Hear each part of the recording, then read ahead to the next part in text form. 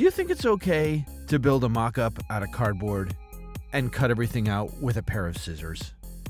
No, seriously, do you think it's okay to use tape on your mock-ups and ruin the form like this? If you answered yes to any one of those questions and you think building a cardboard mock-up with hot glue is acceptable, then this video is not for you. My name is Eric Strebel. I'm an industrial designer. Welcome to my channel about product design and making.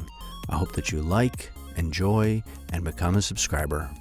Make sure you give the video a thumbs up, and then you hit the bell again, so you get the little parentheses around it. That way you'll be notified every time I have a new video.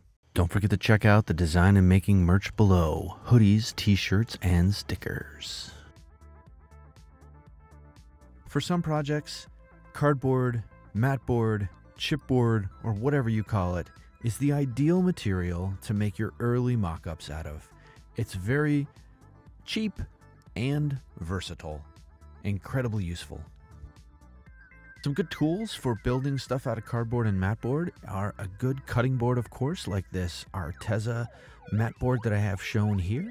Some white PVA, or Elmer's glue as it's known here in the US, x-acto, and lots of x-acto blades, nice sharp ones, of course, a ruler, tape, and I like to have a little square. And the little secret ingredient for this project is this squeezable lure lock bottle, so I can dispense a very tiny amount of glue and have a lot of control. You can find the link to those below from my eBay store. Let's make something nice and simple. We'll start out with some basic boxes made out of cardboard and chipboard. Let me show you how I make them. I like to use a nice white Bristol board that has a uniform inside. This is a Canson Bristol board, and it's the same color white on the inside as it is on the outside. We're going to start by cutting two strips. One is 2 inches minus the thickness of whatever board you're using, and the other one is just about 2 inches thick. So we're going to cut 4 squares from the thinner strip that is slightly less than the 2 inches, with subtracting the thickness of the board. When we cut these, we're going to cut them to 2 thicknesses less than 2 inches, because we're going to have a top and a bottom cap that goes on these things. We're going to pre-assemble all 4 pieces. We're going to use some blue painter's tape because it's not aggressive and it doesn't hold on to the paper very good, but just good enough to glue everything together. And you're going to overlap these 4 pieces to make a box, so there'll be 1 overlap on each side, and we're going to tape it all together. The tape keeps the glue from oozing out and getting everywhere, keeps everything exactly in the right position, just the way you want. I'm going to use a square and a weight here, and we're going to keep it all nice and tight so that it can dry. It won't take that long, actually. The paper soaks up the PVA quite quickly, maybe 5 minutes or something like that. Now we want to add the end caps, and this is the reason why we made it 2 thicknesses less than the 2 inches, the 2 thicknesses of the mat board, of course, because we're going to have a cap on the top and on the bottom. I just dispensed the glue out there with the Elmer's glue. Now, what works even better are these lure lock caps, and they have a blunt nose tip needle on it and a little cap, perfect for applying glue on the edge of your cube. Again, link below for those. Now, another way to make a cube is to make the 4 centerpieces out of 2-inch strip, or just slightly less than 2 inch, and you're going to cut each one of those to the 1 thickness less than 2 inches, so we can overlap them. Have a piece of Bristol board and then the thickness of the Bristol board itself. That will make the side of the cube. We're going to add the glue just like we did before, and we're going to fold that up into our square box. I use painter's tape to hold everything together after it's been glued from the PVA. By the way, that PVA needs to be thinned down with just a little bit of water before you put it in the squeeze bottle so you can dispense it nice and even. So we'll let that dry. We're going to use a square and a weight again, and we'll put a little bit of weight on top to keep that all nice and square. Once it's dry, take off the tape. We'll put a little glue on both ends here. And we're going to use a little bit of cardstock. It's very thin, but still pretty strong. And you most likely won't even see that thickness on the top and the bottom. And we're going to glue that on. Put the other piece of cardstock on here. We'll put a little weight on there. We'll let that set maybe 5-10 minutes, no more than that.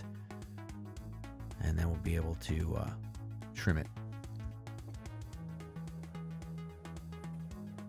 Each edge just running right along the cardstock to get a nice, clean, simple, quick edge. And you ask, why trim it like this? It's just going to be much more exact. I could measure it out 2 by 2, but any error in the box won't be covered up. And this is a good way to have a decent box and then just cut it out kind of freehand. Boom, a couple boxes right there. Let's make one out of chipboard, but in this case, we're going to make it a little more architectural. It's going to have a little notch out of it.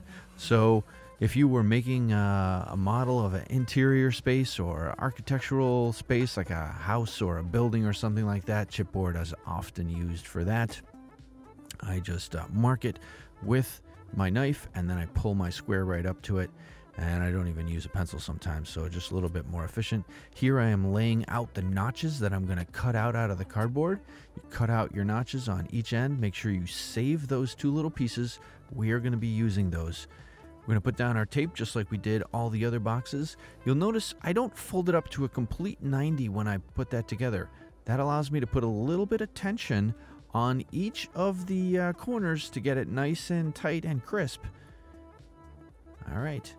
We're going to add our glue, just like we did on the other ones, right on the edge. And of course, this Luer Lock needle, blunt nose needle works fantastic for that.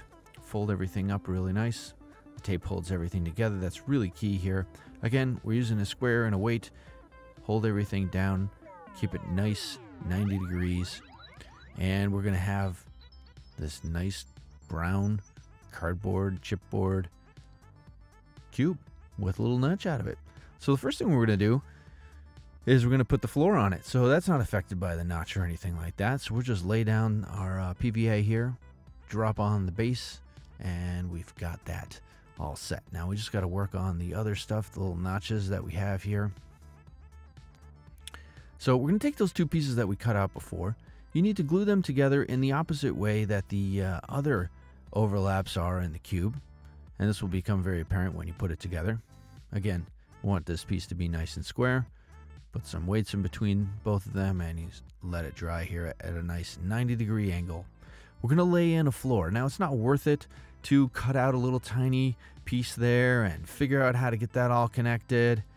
I just lay in a floor here. It's nice and tight, and it gives me something to lay these 2 pieces into. They fit right in, overlapped, just like the outside of the box corner is. We lay in a little bit of glue, and we've got that all put together. I'll put on a little piece of tape just to hold it while it dries, and we're going to put on the top next.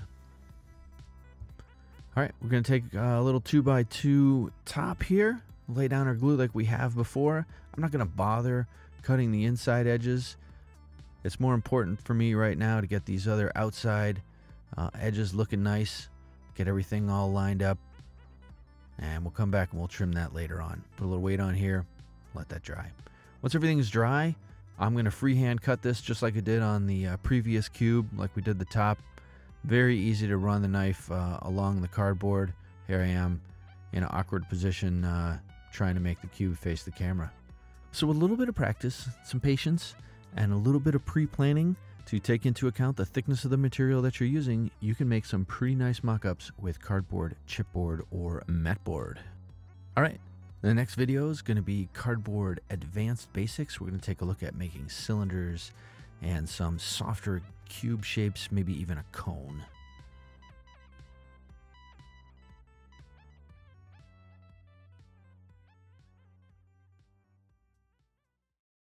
Don't forget to subscribe to the channel. You can do that by clicking on the icon in the bottom right of the video or below the video. Give it a thumbs up and follow the channel there as well.